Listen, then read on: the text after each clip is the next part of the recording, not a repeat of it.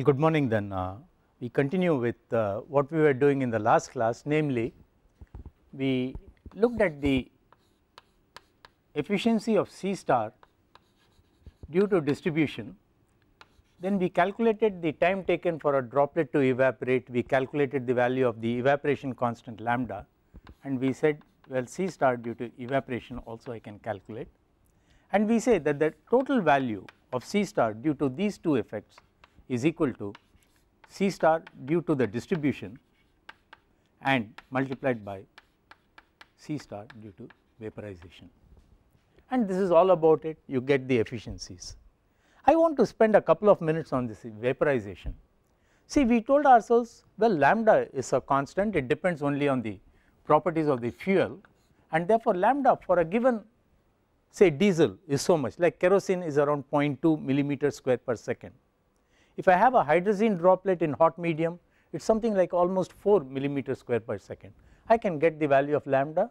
I can therefore say the time taken for a droplet in terms of d naught square divided by lambda, I know the time. That means d naught square, this has units of meter square by second, d naught square has units of meter square, therefore I get d naught square by lambda give me the value of vaporization time, right. And the question of lambda, that is the evaporation rate constant, why do I call it as a constant? We find anyway dd square by dt, which is equal to lambda, which I call as evaporation rate constant, does not depend on any parameter, does not depend even on the diameter, it is just a function of the diffusion coefficient, density of the droplet and density of the medium, and therefore lambda tends to be a constant. Therefore, if you go to any lab which deals with combustion, they do experiments, they take a droplet, find out the time taken for vaporization, but then there is a complexity. This complexity comes whenever I have a droplet, it is in a medium, the droplet somewhat, when the medium is different, it tends to sort of absorb that particular gaseous medium on the surface, and therefore lambda is not really a constant at different pressures. At low pressures, well, it is a constant. At high pressures, I find that we did some experiments, in fact one of your seniors by name Balaji, he did some experiments, no, I would not say experiments, he did a series of computations on equilibrium at high pressures of liquid surfaces, calculated the value of lambda, and lambda at high pressure tends to decrease. In fact, his work was published in Physics of Fluids, and that is what we do research work on in combustion, evaporation rate, mixing and stuff like that. We found that lambda decreases at high pressures, but again it picks up at very high pressures, and we also find that at high pressures a droplet may become equal to a gas. That, in other words, if I were to plot something like a phase diagram, maybe I have a T and V diagram, I have the solid line, I have this line which is a liquid line, I have the vaporization line, this is my critical point. When I approach the critical point, and this critical point is not very high, for kerosene in oxygen it could be as low as 50 bar, but I operate my chamber pressure at very high pressures. At that time what happens is, maybe oxygen gets dissolved on the surfaces, the critical pressure increases in this binary medium, and still the droplet would still be in the subcritical case, and therefore this question of lambda is something which is important, in which lot of papers are written, and therefore I think you all should have a feel for it. I think this is all what I wanted to say. I will not go into these details in a regular class, but rather let us now come to the second point, namely what is it we have done so far. Let us take a quick summary. We started with tankages. We said liquid propellants are pushed into the chamber. I could have either a regulated gas pressure mode, I could have a pump fed mode, I could have something like a blow down mode and all that. Ultimately what is it I did was, I brought the fuel and oxidizer into the chamber, we looked at the efficiencies, we looked at the chamber, we have already looked at the nozzles, but what we have really not looked at is some of these pumps and turbines. In a gas generator cycle, we said I increase the pressure and then I pass it over here. Similarly, over here what is it I do? I put a pump over here and then I pump the liquid over here, the second one, maybe this could be oxidizer liquid, this could be fuel liquid. this could be oxidizer pump, this could be fuel pump. And then what is it we did? We bled some amount of oxygen or oxidizer, some amount of fuel, burnt it in a gas generator, and then drove the two pumps. That means I put it into a turbine, I expanded the gases in the turbine, that means I reduced the pressure in the turbine, I generated power, I drove this over here, and when I took the exhaust gases and put it back into the chamber, I called it as stage combustion, and when I allowed the thing to go out through an auxiliary nozzle, I said it is a gas generator cycle. Therefore, maybe I should spend some little time on these pumps and turbines. Normally, the turbines what we use are of the impulse type. Impulse type means velocity.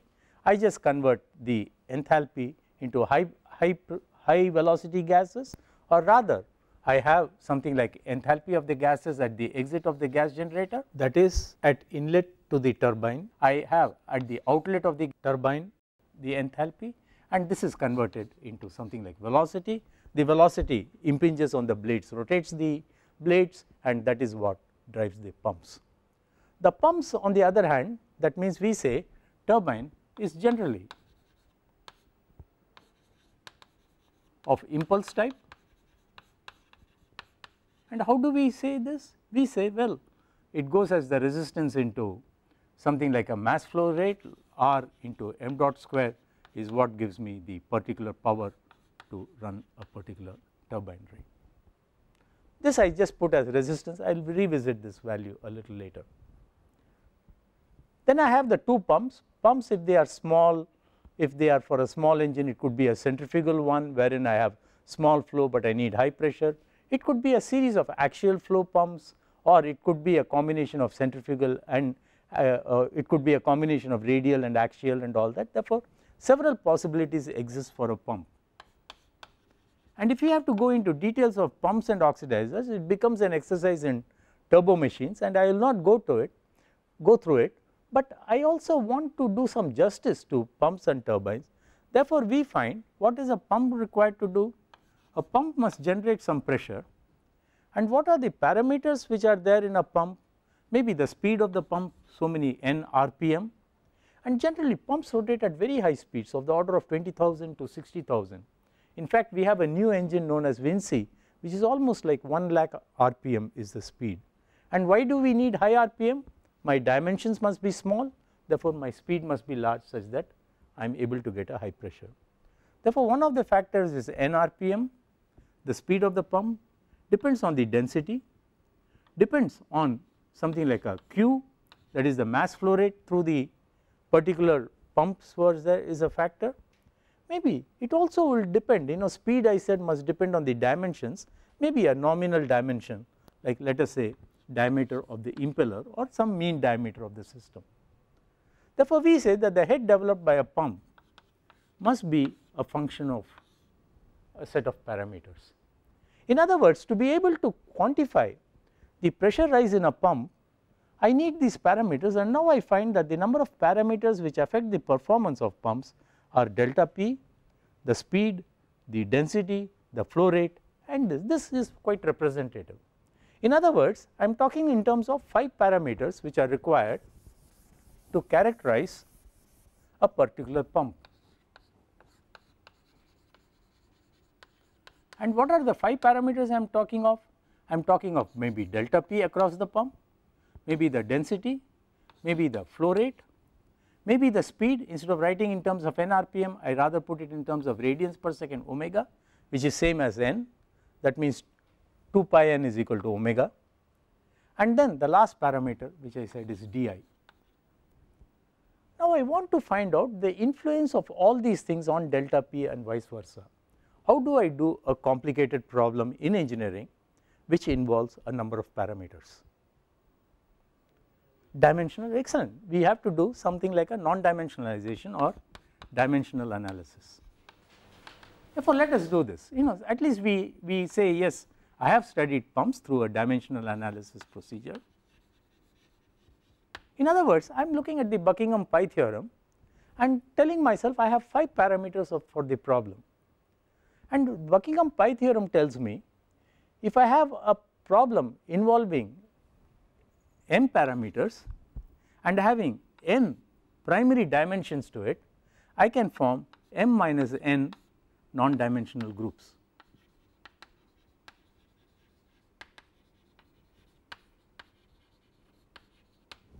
Right? This is Buckingham-Pi theorem. Therefore, what are the primary dimensions I am talking of? Well, when I look at this problem, delta p and rho, well, delta p and rho is a combination. Then I am looking at maybe q dot, maybe I am looking at omega, I am looking at di. Let us put the quantities here, delta p by rho, let us put the dimensions out, Newton per meter square into kilogram per meter cube, but Newton is equal to kilogram meter per second square. Therefore, this gives me unit as meter square over here, that means equal to meter square by second square here, and therefore, the unit, let us put down the primary dimensions now. The primary dimensions for this problem are delta p by rho has unit of L squared by T square, length by time square, q dot has dimensions of, yes, meter cube per second, that is equal to L cube by T, omega, exactly, yes, you are right, 1 by T, and we have di which is equal to L. See, I was very particular to do this dimensional analysis because in any subject we must know how it applies and we must be able to draw the conclusion, and here also we have a pump which involves some parameters. Therefore, how many fundamental dimensions do you have? L and T alone, that means 2 fundamental dimensions, and the number of parameters I have are 5. Therefore, I should be able to get 3 non-dimensional parameters.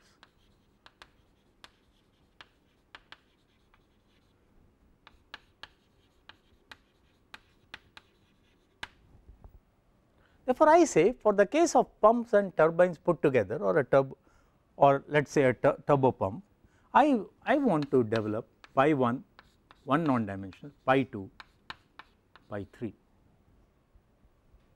Then let's derive these pi 1, pi 2, pi 3, and then try to analyze, and let us see where how we can describe a turbo pump operation and how to go about making a turbo pump. Let us say we know the other things, why not we do this? Well, I go back and look at the problem. My 5 parameters are delta p, q dot, then I have omega and di. You know, even without doing a non-dimensional parameter, I can say delta p by, we also had rho here, delta p by rho. I know delta p by rho v square has units of pressure, and therefore I can write delta p by rho v square, or rather one non-dimensional parameter could readily be delta p by rho into omega square by di square.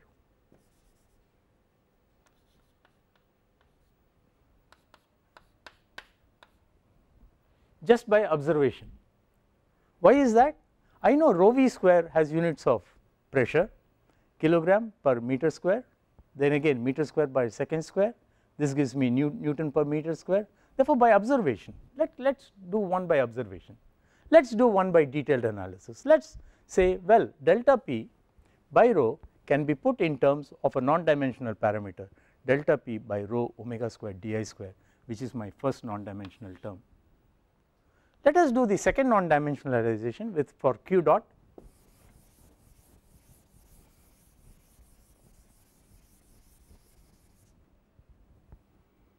I have q dot 1, then I say, well, delta p by rho should also cause variation in q dot. Well, I have omega, I have to some extent already taken di in this, let me now put di as equal to 0. Let me not consider di, I put it as equal to 0, not being influenced, or rather I am looking for a non-dimensionalizing the value of mass flow rate in terms of, let us say, delta p by rho to the power a into omega to the power b, which I want to write as pi 2, because I am going to separately look at di little later. If I were to look at this, what would I get? Should I really take this over here, or should I take something over here? Why should omega come over here? Let us keep this, or rather let me consider again, instead of putting q dot, if I am interested in, let us say, omega over here, and then omega I put in terms of, let us say, q dot to the power a, and let us put the other term delta p to the power rho to the power b, this could also be a non-dimensional parameter. In other words, I would like some non-dimensionalizing to be done for the speed of the system as a function of flow rate, and this, whether I can derive a non-dimensional term here, that means I consider pi 2 to be here rather than this value, and if I were to now erase it out and say my pi 2 is going to be here, what should be my value of a and b? How do I do this? I say omega has units of 1 over t, then q we just now told is units of L cube by t, meter cube per second to the power a, delta p by rho we had L squared by t square to the power b. This should give me a non-dimensional parameter, let us say pi 2 over here, it is non-dimensional. Now what should be my choice of a and b in this for it to be non-dimensional? Let us solve it. We find if I solve for L, I get minus 3a plus 2b is equal to 0, because I have to find out the value, because I want the net one to be non-dimensional, not depending on L and t. If I write the equation for t, I get minus 1, then plus a minus plus 2b, I bring t on top here, t to the power a, and t to the power 2b, minus 1 is equal to 0. Therefore, what is it I get? I get 2b is equal to 3a. If 2b is equal to 3a, I get minus 1 plus 4a is equal to 0, or rather I get a is equal to 1 by 4. If a is equal to 1 by 4, the value of b should be equal to what? Yes?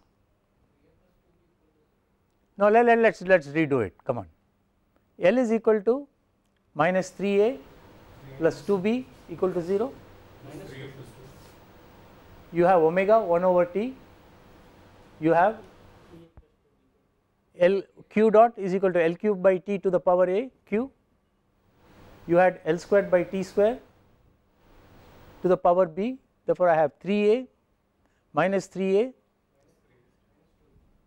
yeah, it is at the denominator, minus 3a minus 2b, yeah, you are right, minus 2b, because what I am trying to say is I swallowed a step.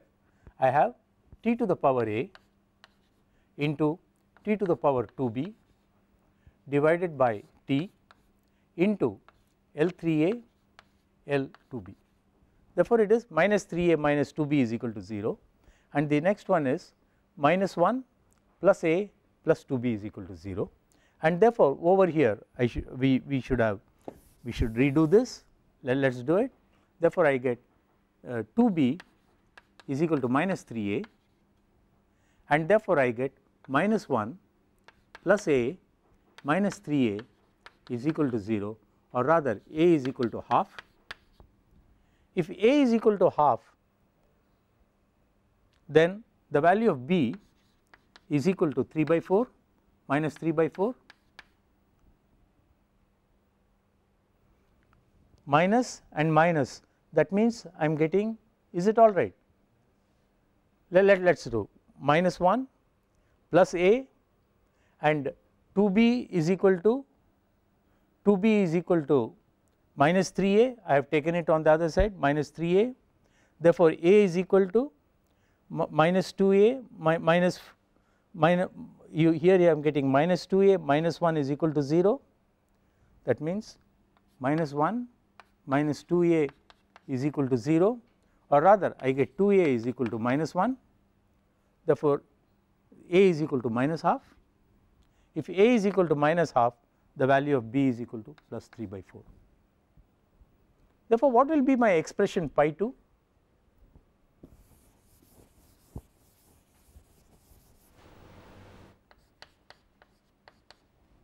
Pi 2 is equal to, I get the value of omega on top, this was my q to the power a, which is minus half, and I have b is equal to delta p by rho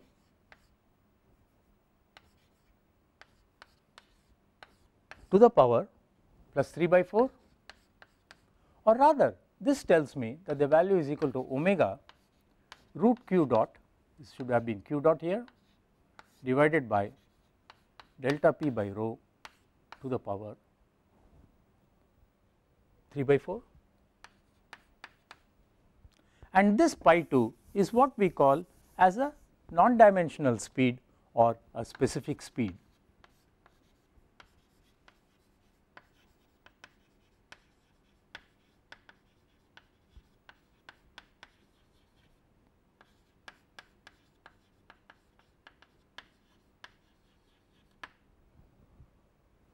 Therefore, I have got the second parameter. Therefore, let us put down the parameters together.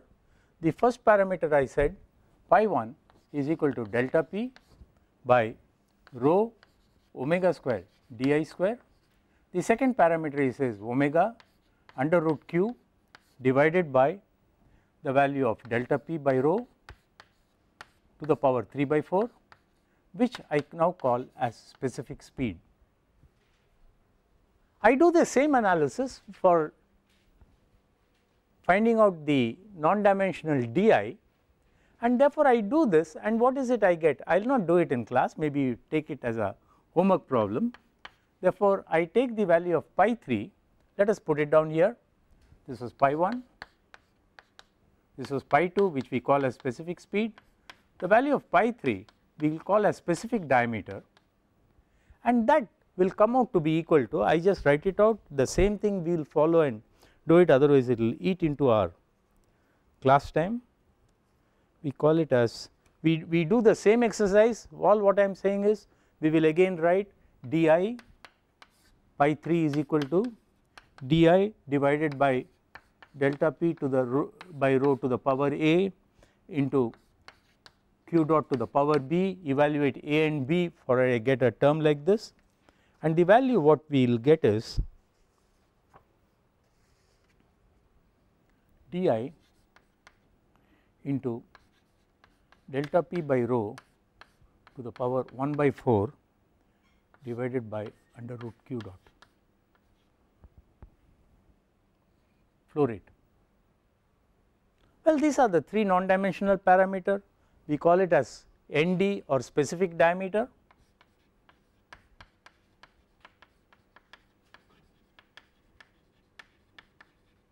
And the performance of the pump can be expressed as pi 1, which is this parameter, as a function of the specific speed and the specific diameter, and this is how we non-dimensionalize the parameter.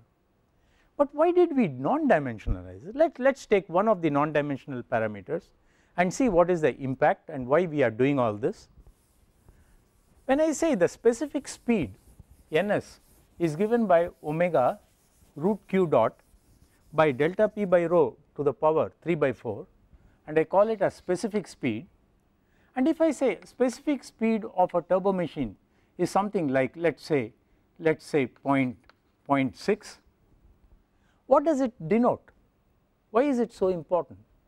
This non-dimensional parameter tells me for a given value of this diameter, if I were to scale up my diameter, I have to scale up the value of q, I scale up the value of the dimension, and all what I am saying is for a pump having the same value corresponding to the different sizes what I could have and different values of speed, the flow in the pump, the geometrical characteristics of the pump will be similar.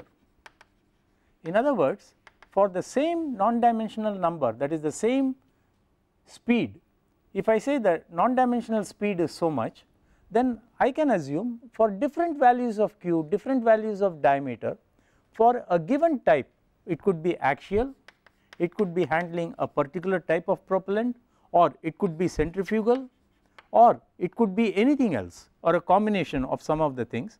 For a given axial flow machine handling a particular set of propellants, if I keep on varying the quantities and if I vary the size of it, if I get across a given number over here, the number is invariant, it shows that between the different types, that is one category of let us say an axial pump, if the size is varied, automatically Q and D will get varied and speed will vary, Q dot and D will get varied, and but if the speed, the specific speed is same, the flow characteristics and the geometrical similarity will be there, and therefore in all the pumps, all the systems what we use, for a given let us say a cryogenic pump, if it is axial flow, will have Ns between a small range of variables.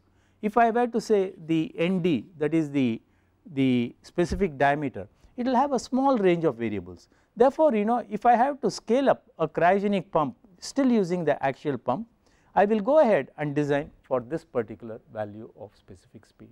Therefore, these non-dimensional parameters are powerful because they allow us to determine the range of operation of a particular system. Like what we said was the speed of a pump may be 50,000 rpm, maybe therefore omega is equal to let us say 100,000 pi radians per minute, or to convert it by radians per second I divide it by 60 and I get so much radians per second.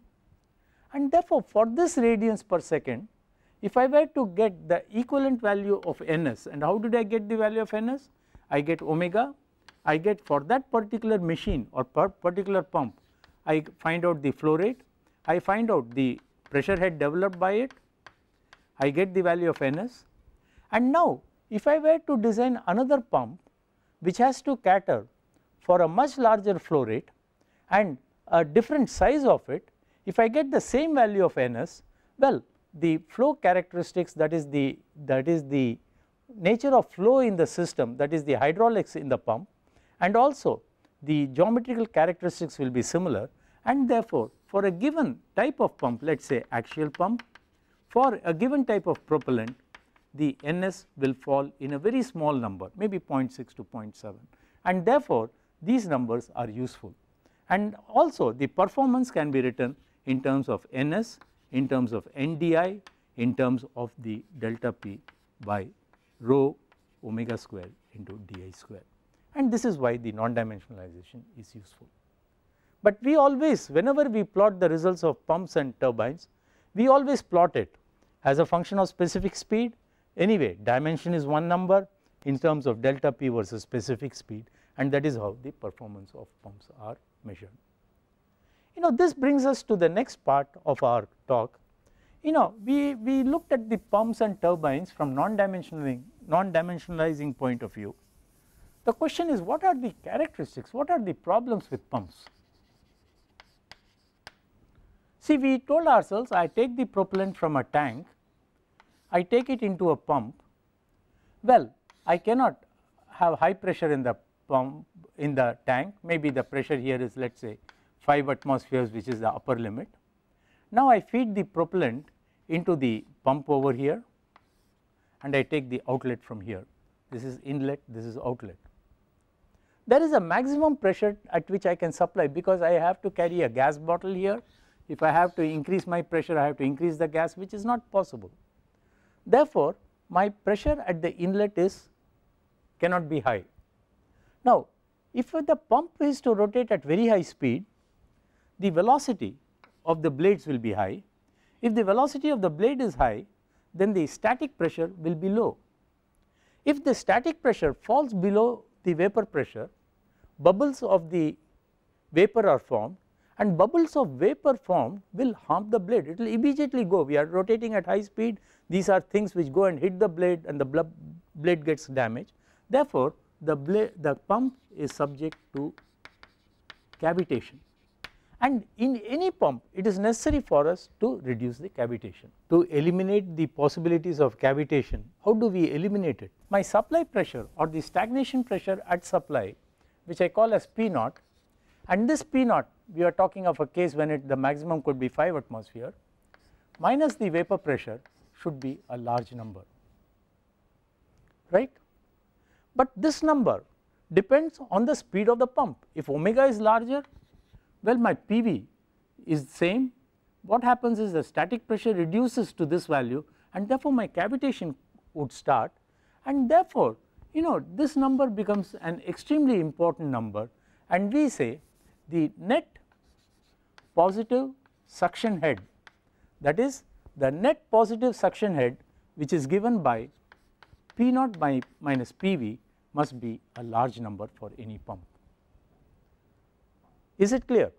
Why we say I would like the net positive suction head, that is the P naught minus the vapor pressure, which we call as net positive suction head is P naught minus PV, or rather I can write this section net positive suction head as equal to, in terms of rho and g, as equal to P naught minus PV by rho g is the head, net positive suction head.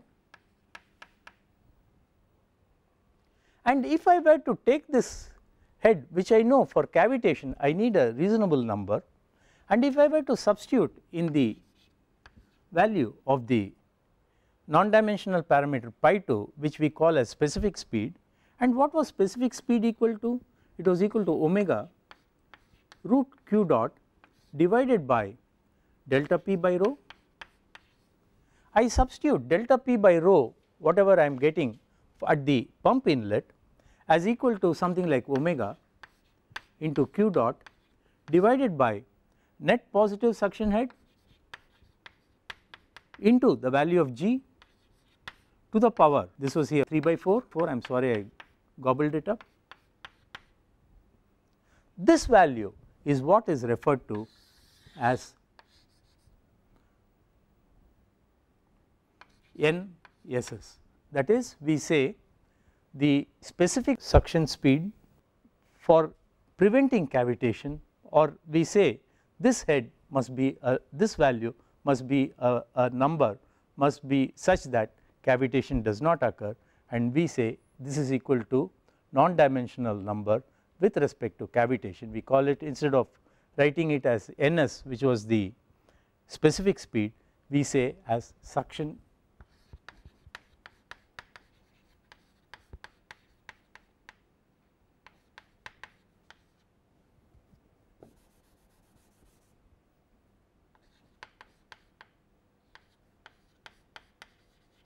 NSS. Now, all what I am trying to say is cavitation is an important parameter. We would like the net positive suction head to be large, and therefore this NSS gives you an idea of what we need to do to make this a large number, or rather the specific speed must come down under the suction conditions. We tell ourselves, well, I would like the value of P naught minus the P vapor pressure to be a large number. How can you make this? Either the tank pressure must be increased, or else if I can subcool my liquid, if I cool my liquid, the vapor pressure comes down, I can still get a larger number. Or the third thing is, before the pump, that means I have a pump like this, I supply it. Before the pump I put another pump which I call as an inducer pump, such that when the main pump is rotating at very high speed, I get a higher value of P naught. That means I can improve the net positive suction head by the following three: either provide high pressure tankages which is not the correct solution, which is not possible. Second is lower the temperature of the propellants, in which case I reduce the value of PV, or I put something like an inducer ahead of the main pump.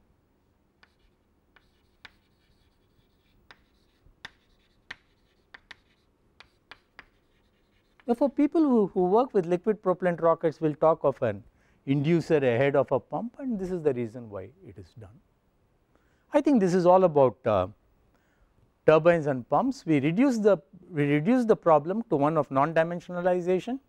We talked in terms of a specific diameter, we talked in terms of a specific speed, and said there will be similarity when the non-dimensional parameters are the same, and we will be able to quantify the performance, and normally the performance is always expressed in terms of these non-dimensional parameters. I think with this background of turbines and pumps, let us come to the last topic, and I have been telling you earlier, whenever we have something like a rocket which is going up, and one of the functions of rockets is maybe you have the earth, the satellite must go around the earth in some orbit, and we said orbits are something like a freely falling bodies. We also told ourselves all freely falling bodies have a problem in that they are a case of in a state of weightlessness, right. Is it clear? We talked about it. Then now the question comes, I have a propellant tank, maybe a liquid fuel tank, an oxidizer fuel tank. Well, the liquid is at the bottom of the tank. I have a drain port through which I am drawing the liquid. If the rocket, as it is going with the satellite, or when the rocket is moving up, it is just coasting such that it is again in a state of weightlessness, it is not powered, then if the liquid is in a state of weightlessness, it is not going to be at the bottom here, it could be anywhere here, it could be distributed anywhere. And if it is going to be distributed anywhere, my act, even if I put a gas over here, I push the gas, through a gas I push the liquid, gas will come out through this rather than the liquid. Therefore, supply of a liquid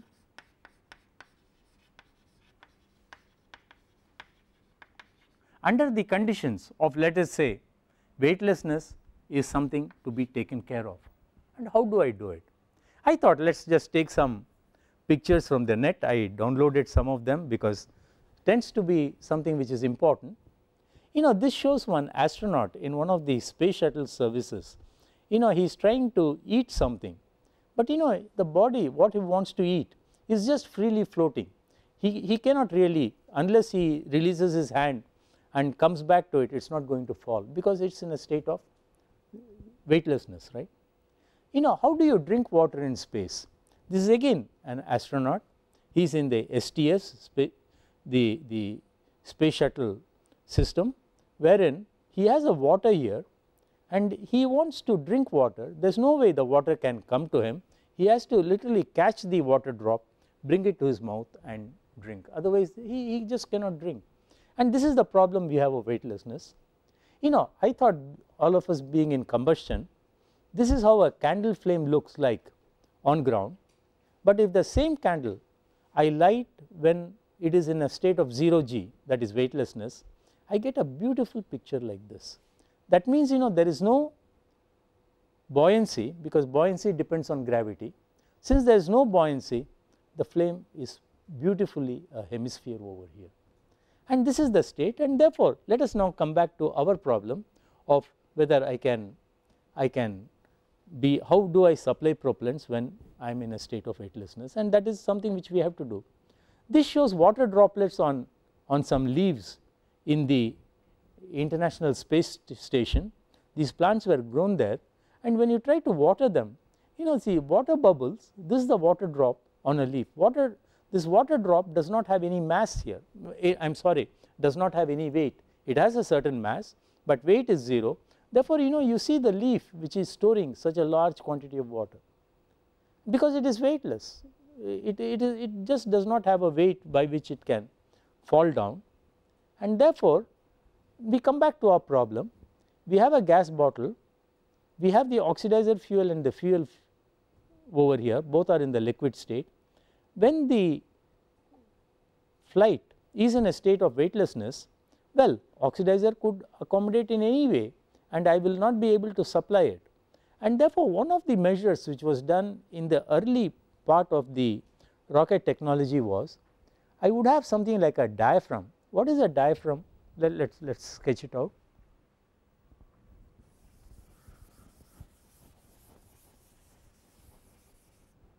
You have something like a elastic material like the football bladder, something made of rubber, something like we have this harmonium in which we compress thing, that is a diaphragm, and this is something which gets squeezed. I put this in a tank, propellant tank over here, and enclose the propellant completely within. Now I pressurize it with a gas, and this fellow compresses the diaphragm, and the diaphragm as it compresses it keeps flowing. That means I contain the liquid positively, that means this is known as a positive expulsion system. That means I cannot leave the liquid free, I have the tankage, but within the tankage I must put a diaphragm, and in the diaphragm I stored fully the liquid, there is no gas at all, I make sure there is no vapor at all, and I positively push it through and the fuel gets expelled into either a pump or directly into the thrust chamber. That means both my tanks will consist of a diaphragm which is a positive expulsion system. Now diaphragm must be a very flexible material. One of the material used is EPDM rubber, is more or less universally used. What is this EPDM? It is a rubber type, it is known as ethylene, propylene, diene monomer. Why this rubber is chosen is, most of the upper stages, or let us say the rocket stages which are used in spacecraft, use the fuel hydrazine.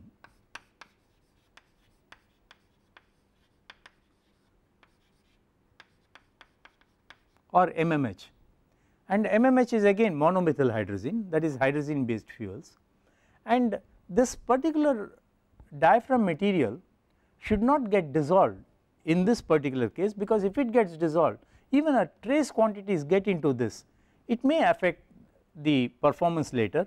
We will study this maybe in the next class, wherein I will deal with monopropellant thrusters. A single propellant, can I use it for a rocket? What happens is, this will go and poison this, and this uses a catalyst, the catalyst will degrade, and therefore the general tendency is to use EPDM rubber for the positive expulsion system. But you see, the positive expulsion system has its own problems. You are having something like this rubber material, diaphragm material, and it occupies a volume, with the result the usable space is not fully used. That means the entire tank space is cannot be filled with the liquid, I am losing something. Therefore the current trend, and or what I must say is the more recent generation, by more recent I mean for the last 15 years or so, if not more, the thing is to use surface tension devices for feeding propellants,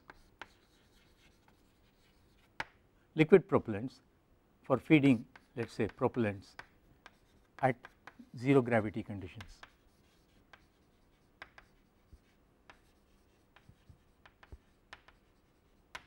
All of us know what surface tension is. A surface when wetted, things stick to it. Why does something have to stick to the surface?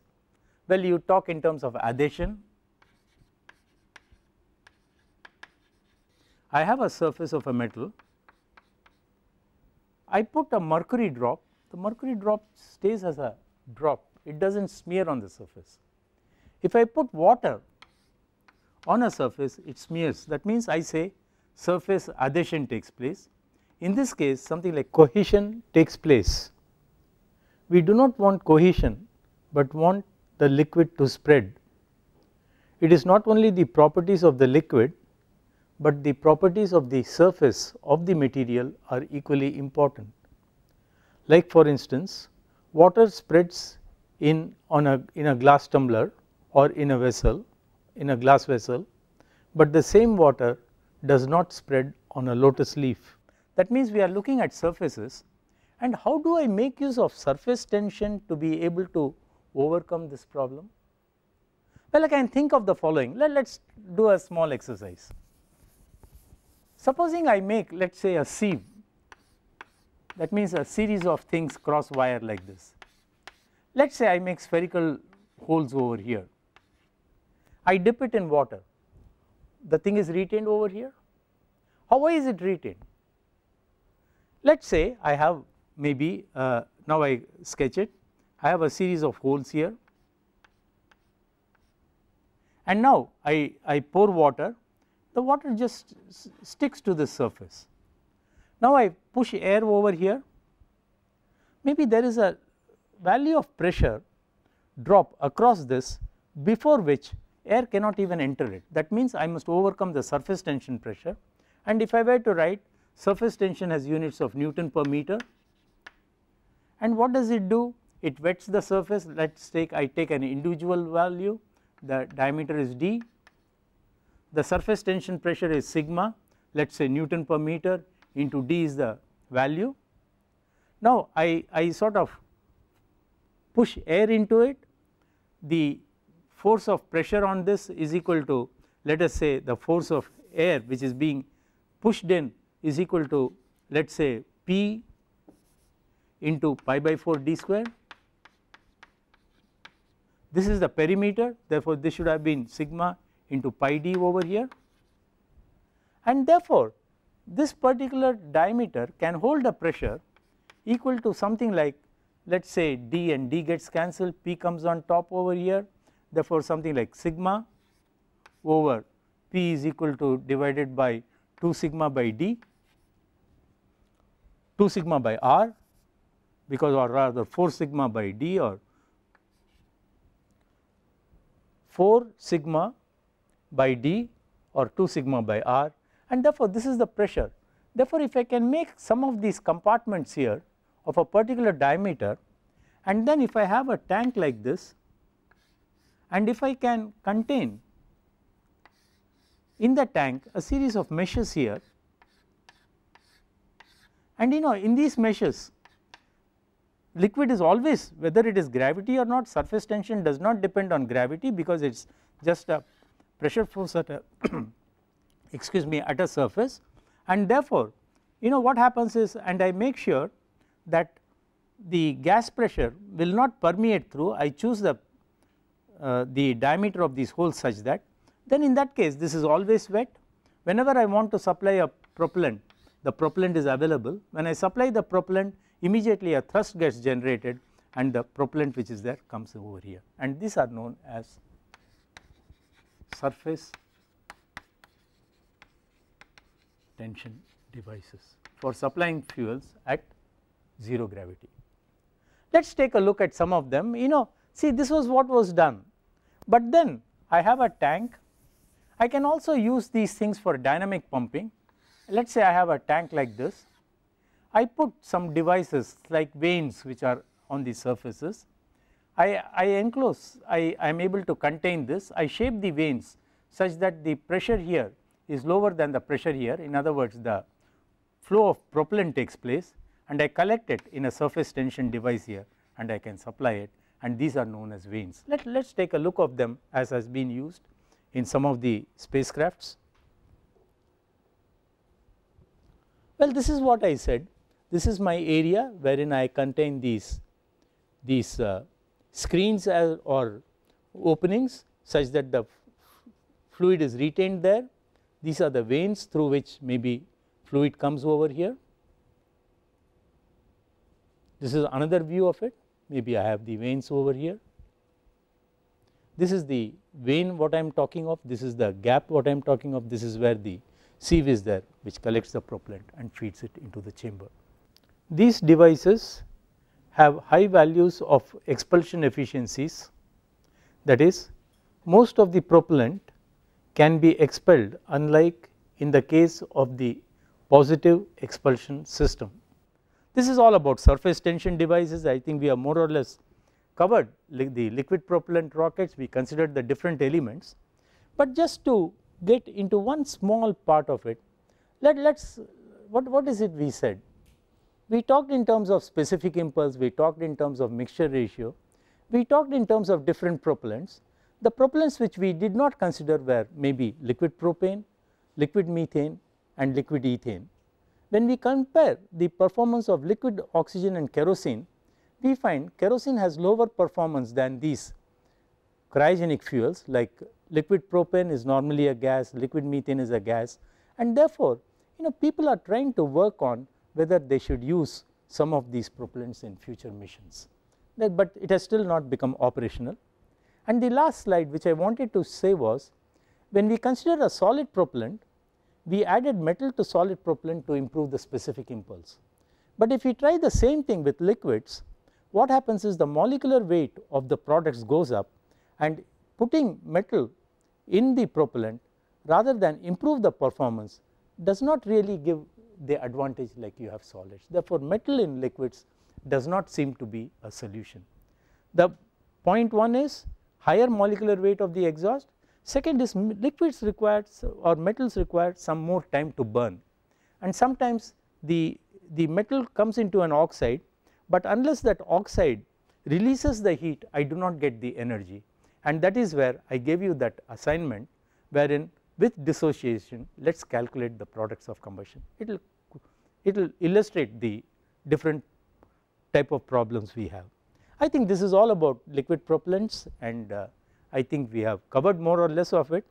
In the next class, what I do is I will talk in terms of monopropellant rockets and hybrid rockets, and then get into the problem of combustion instability. Right? Well, thank you then. I think that is about it.